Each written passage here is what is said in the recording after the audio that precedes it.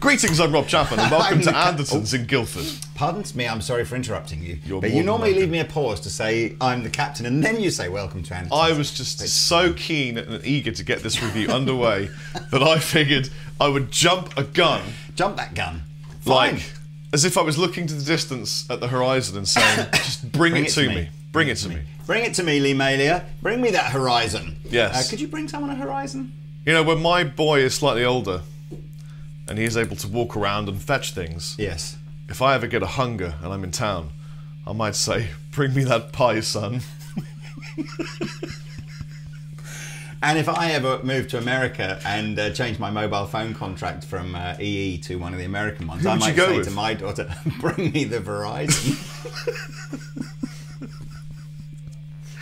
This is the best we could come up with in about an hour of faffing around.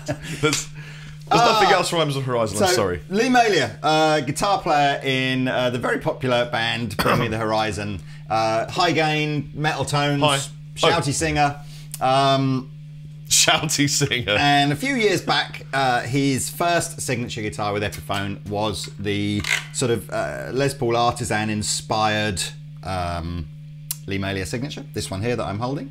And then earlier this year, he sort of basically changed an Explorer up to kind of have the same kind of vibe as his Les Paul. It's the evolution of Malia. It is. The coolest one, I think, because this guitar hasn't been available in an Epiphone model at least, and hardly ever in a Gibson model, since the early 80s, which is the the Epiphone RD shape. Well, a lot of people say the 80s were bad, but I thought they were great. And this is a stunning indictment. Yeah, well, this is another one. There was a whole, period of time at Gibson and Fender, to be fair, where they were kind of making crazy shaped guitars that either never saw the light of day or perhaps were only available for a few years. So this was first introduced into the Gibson catalogue in 1977 and then was discontinued in 1982. It was at a time when the company that owned Gibson also owned Moog or Maug. Keyboards. Moog. Yes, Moog. Who, I'll be honest with you, I bear a striking resemblance to Bob Moog, which Rory may insert. There are some who say you now. bear a striking resemblance to Mr. Moog, and there are some who say that you are Mr. Moog. I'm definitely not Mr. Moog. I could be his love child. I need to talk to my mum about that. And since this is the day that the government have officially announced there's a $22 million UFO program. I heard that, the American government have, yeah. And yet it doesn't seem to be any kind of news. $22 million wouldn't pay for a lot, would it really? But what they're saying is there's a UFO program. Yeah. They're saying it's a genuine thing. It's a thing. Well, I say that because I read that same article a few days ago, actually, so it can't be that new. That news should be overshadowed by the fact that Lee is clearly a time-travelling keyboard enthusiast. What the news was that they'd actually closed it down rather than they. Well, they made it go under. They just admitted that it existed. They took it from daylight to dark. And the chap, the American general or whatever it was who was in charge of it, just said, yeah, there's loads of stuff. We don't know if it's China or Russia or aliens or what, but there is weird stuff out there. A bit like this guitar. Good link. So, good link. Let me give you some tones quickly. You must forgive me. I'm tethered to this chair, and it is on a gain tone. But perhaps I'm sure we need a human foot switch. Well, I could do the gain tones first. Okay. And then you could tell me about the little trapdoor on the back of my guitar. For sure. Because I figure that might be kind of a cool thing. Cool. But before we do that, here's a cool thumbnail.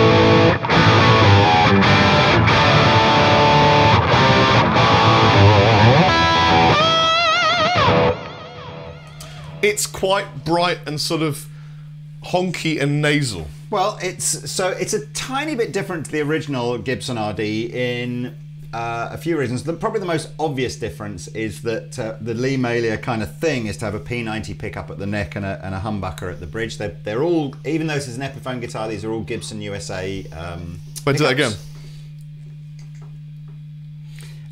So yeah, humbucker here, P90 here. P90 is basically like a fat single coil kind of sounding pickup. The original RD was a 25.5-inch scale length guitar, so a little bit longer scale length than typically you'd see on a Gibson guitar. But the Lee Malia RD is 24 3/4 inch, so it's exactly the same scale length as the Les Paul or the Explorer. Viewers might be forgiven for thinking there were just 2 pickups on this guitar. That's right. Look, here are my 2 pickups. But what's under the trapdoor, Lee? So the idea under the trapdoor, chuck me the RD, because I'll it's probably easier to do this on a cleaner tone. And this is a feature that's on all the Lee Malia Epiphone guitars, which is a dummy coil in the guitar underneath well, basically underneath the wood here where you can't see it. And the idea is that it does help reduce some of the hum that you would typically get from a single coil pickup. So I can't switch the dummy coil on or off, so there's no way to sort of demonstrate what it might be like without it, but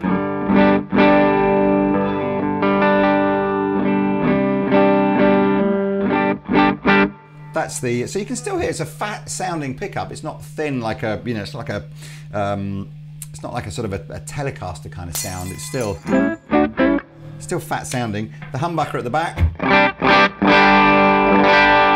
so it's a lot more gainy.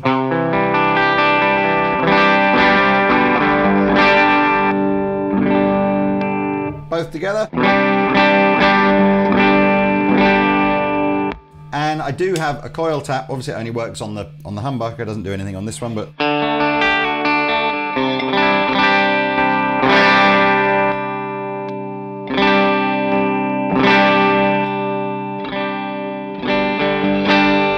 so some of the other spec on the RD is it's in fact, again, all of Lee Malia's guitars. We should probably put this more in the middle so you can actually see it. I could just hold it so people can see it like this. So they're all mahogany. He doesn't believe in using maple flame tops or anything like that, so all mahogany guitars. Who'd want to do that? Yeah, absolutely. Don't believe it. Rosewood fingerboards for the time being anyway. Lots of guitar manufacturers are discovering the difficulties of using rosewood and sending guitars around the world at the moment. I must admit, Lee, I think these could do with a touch of oil. Well, maybe some snake oil. Maybe some snake oil. I don't know. This one's got a nice board on it, to be honest with you. But so I don't know spec-wise now. I expect to see lots of manufacturers just changing the spec of their guitars halfway through production. What else can I tell you about these guitars? Regular, gold hardware, regular style tuners, a set neck, as you would expect on most Gibson guitars. This looks like a man with a moustache. That does. Well, do you know what that looks like? That instantly reminded me of a pair of testicles either side of the heart with a moustache. You've been teabagged there, haven't you? Do you know? Can I tell you about my 2-sack spectac? Yes. When you're when you're alone at home and it's time for a proper British cup of tea, and you need a big tea because you're thirsty as well as just want a tea for the nourishment, that tea nourishment, or the minerals and vitamins. Sometimes you want just a standard Builders. But sometimes you want to be a bit cheeky and add an edge. Maybe put in, a bit of Earl Grey. So you put a regular tea bag and an Earl Grey tea bag, and it's the 2-sack spectac. 2-spectac. 2-sack spectac. Oh, that's interesting. See, Earl Grey's a bit floral for me. I love a bit of a floral Earl Grey. No, I'm not an Earl Grey. I'll do a mint tea or a ginger. Then you are not truly British. Or a Builder's tea. Builder's tea's good. That's British. Assam tea. Assam tea is good. Have you ever tried Lapsang Souchong? Taste of bacon. Once. I'm never doing it again, though, to be honest with you. I pulled a muscle. You know what else tastes of bacon? The air in California when I was there. Really? Do you know what? I found a great way to, if you ever want to do a South African accent, I've completely ripped this off of a show, a TV show I was watching. Beer can. No, that's Jamaican, isn't it? Right. Beer can. If you want to say ice cream in a South African accent, you say arse cream. Ice cream. Ice cream. I would like an ice cream. A diamond the size of a baby's fist. Get me a gun of coke. Rub me in some ice cream. Anyway, so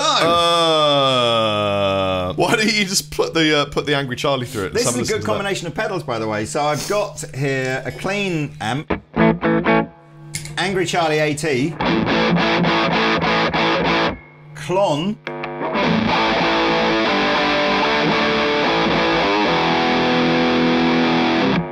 delay,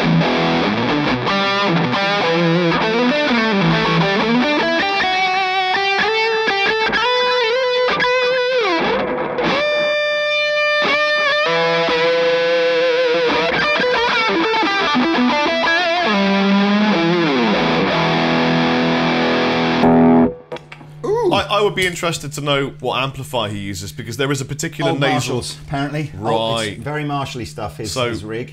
So loud and sort of dark. Well, I've never seen them live. I've only heard their album stuff. You're not a fan of their stuff with the orchestras? I really like the newer guitar riffs, and I don't like bands with shouty singers in them. So I can't. I find that all too difficult. I've been Rob Chapman. I've been the Captain. These have been Lee Malia's awesome Epiphone guitars. I shall put links in the description below. And the new Star Wars film's okay.